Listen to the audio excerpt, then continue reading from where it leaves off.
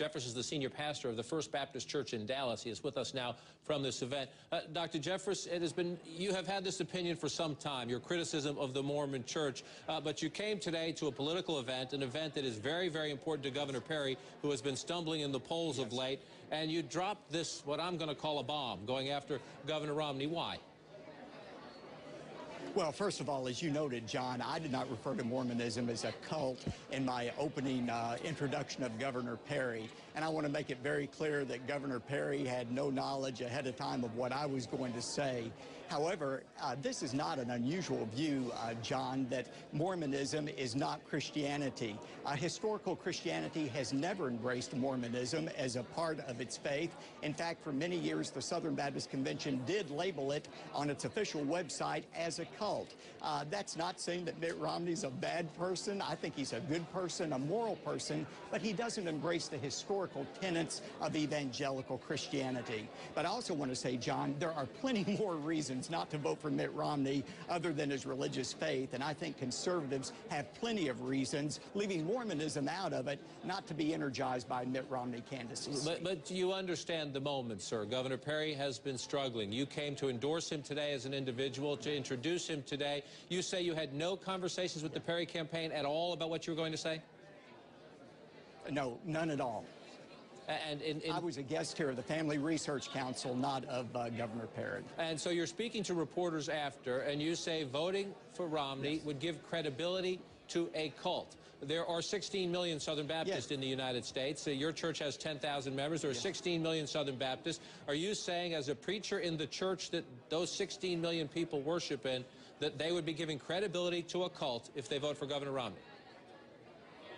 Well, I've also said, John, that given the choice between Mitt Romney and Barack Obama, I would vote for Mitt Romney. I think it is much better for those of us who are evangelical Christians to have a non-Christian who embraces biblical values in the White House than to have a professing Christian like Barack Obama who addresses and embraces unbiblical positions. And so while I am hesitant and would be at this stage when we can choose a Christian candidate for office, I do think there may come a time when it's going to be the lesser of two evils. And so I would not say under no circumstances would I vote for Mitt Romney. But, you know, it was John Jay, the first Chief Justice of the Supreme Court, who said we have the duty and privilege to vote and select Christians as our leaders. And again, Mitt Romney's a good moral person, but he doesn't embrace historical Christianity. And frankly, I'm not sure why that's news. That has been the position of evangelical Christians for a long time. It has been, sir, but it is news that you did this at this event at this moment in time. You said you would, if faced with a choice between President Obama, the incumbent, and Mitt Romney, were he to win the nomination, you would vote for Mitt Romney. But you know at this very moment, Governor Perry has stumbled a bit, and he very much, this was an event that was a stepping stone back from his perspective, and you decided right now to try to stop Mitt Romney, didn't you?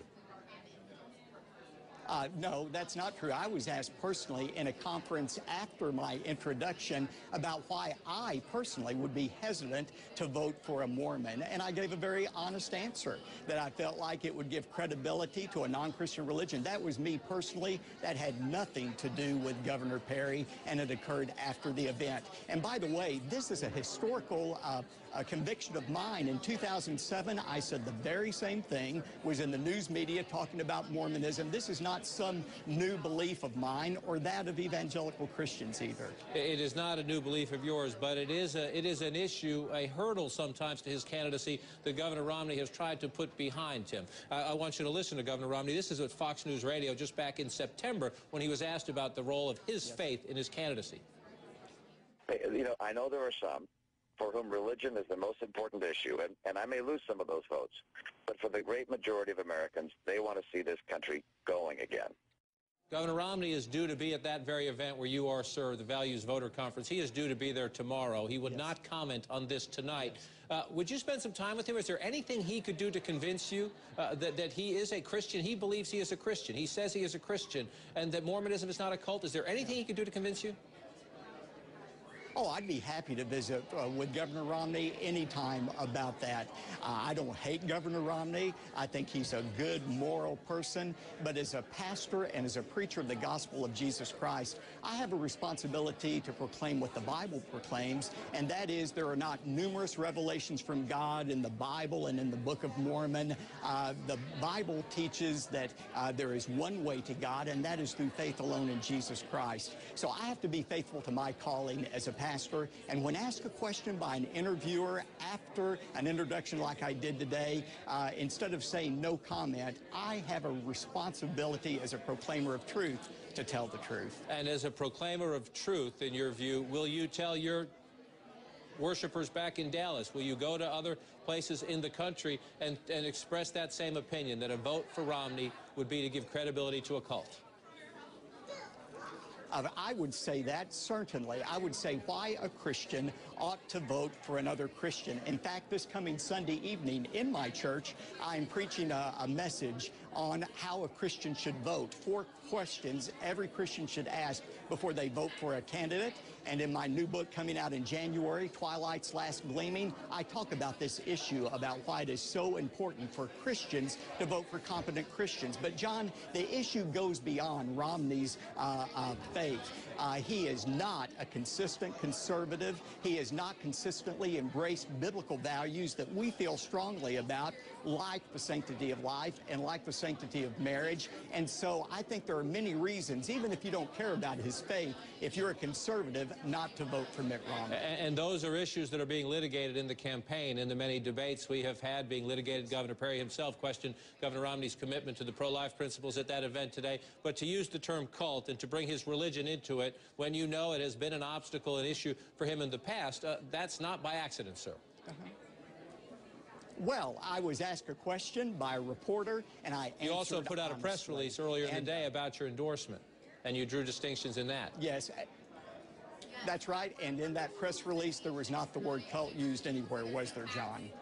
There was not, sir. You're right on that point. You said in the speech and in your appearance you would draw sharp distinctions. I want to ask you something else. We reached out to the Church of Latter-day Saints tonight to see if they had anything to say about your remarks, and they said this, quote, "We really don't want to comment on a statement made at a political event, but those who want to understand the centrality of Christ to our faith can learn more about us and what we believe by going to Mormon.org. Have you ever been to the website? Have you ever spent any time with Mormon ministers trying to see if there's maybe you can bridge the gap between your view of cult and their view that they are Christians, good Christians?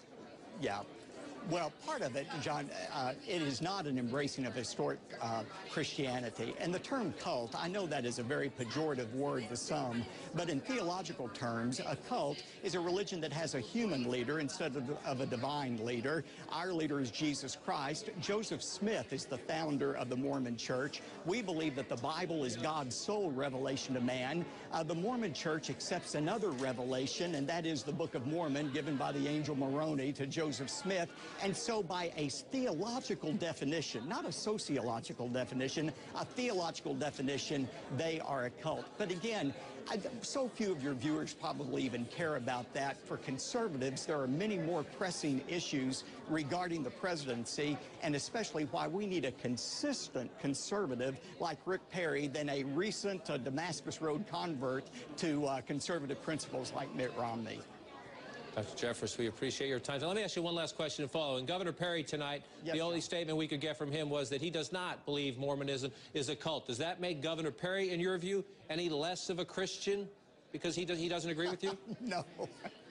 Not at all. There are many Christians who would disagree with me, probably some of my own church members, John. But again, it's all in how you define the terms. I don't think this is the big issue about Mormonism being a cult or not. It's all in how you define the term. I think the real issue is we as Republicans to unseat Barack Obama need a conservative who is won out of conviction, not out of convenience. And I believe that that's the only kind of person who's going to energize conservative evangelicals to vote. My own feeling is if Mitt Romney is the Republican candidate, I believe Barack Obama will be the next president of the United States. I remind people all the time, John, that in 2008, 30 million evangelical Christians sat at home and didn't vote because they were not energized by John McCain. Barack Obama won by 10 million votes. And so for all the Christians out there who say, oh, a candidate's faith makes no difference, there is a large core of evangelicals to whom it is an important issue.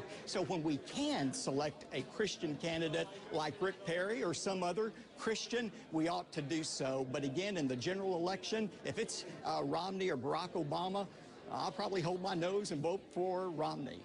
Dr. Jeffress, appreciate your time tonight. You've ignited a bit of a controversy. We appreciate your having the willingness to come and explain your views to us. We'll keep in touch in the days ahead, sir. Appreciate it.